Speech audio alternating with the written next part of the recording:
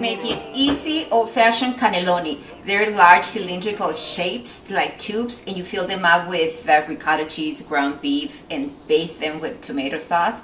When you go to Italy, the food there is so light and has not a lot of sugar like we used to, but it's very flavorful, and we're gonna do something very similar today. Fresh pasta from the store. That's right, that's my little secret. It turns out very delicate and delicious. The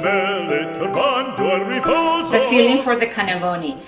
I have about 1.5 pounds of fresh ricotta, which you can buy or you can make at home. It's really easy, and the recipe is at the end of the video. I'm going to add 2 eggs.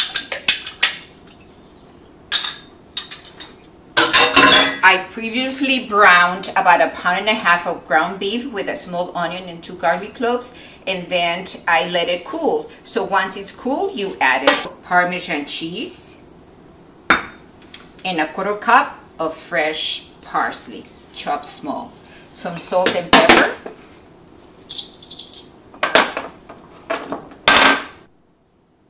I have these fresh egg roll wrappers that I bought at any grocery store, and that's what we're going to use for our cannelloni. We're going to roll them up like a taquito.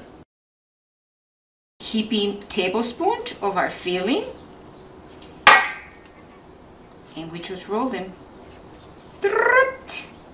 And I have individual containers for each person. I put a little bit of the sauce underneath and then place my cannelloni. Isn't that cool? And they are so yummy.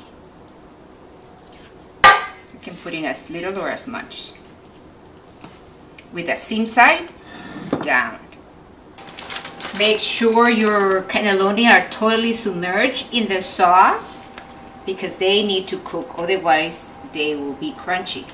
And then you sprinkle them with the mozzarella cheese or any cheese that you have on top, and you bake it at 350 degrees.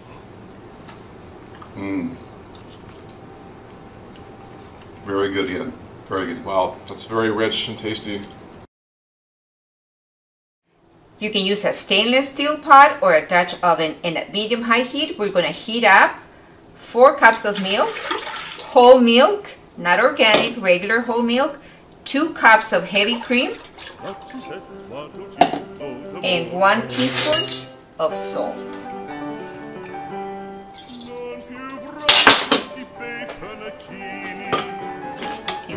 And we're going to bring this into a boil. Stirring occasionally. After the milk starts to boil, you turn off the heat, and you're going to add 3 tablespoons of really good wine vinegar. And stir gently. And let it wait for about a minute, and the curds are going to start forming. It's separating the curds from the whey. Like if I shake the pot, you can see. See the liquid, the transparent liquid? Strain my ricotta cheese carefully.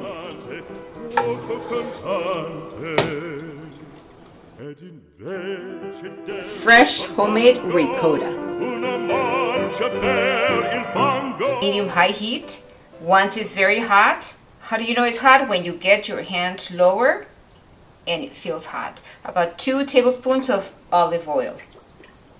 2 medium garlic cloves, finely minced.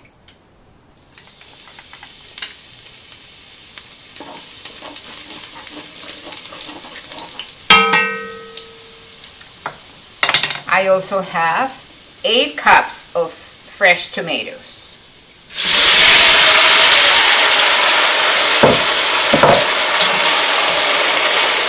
Of tomato paste.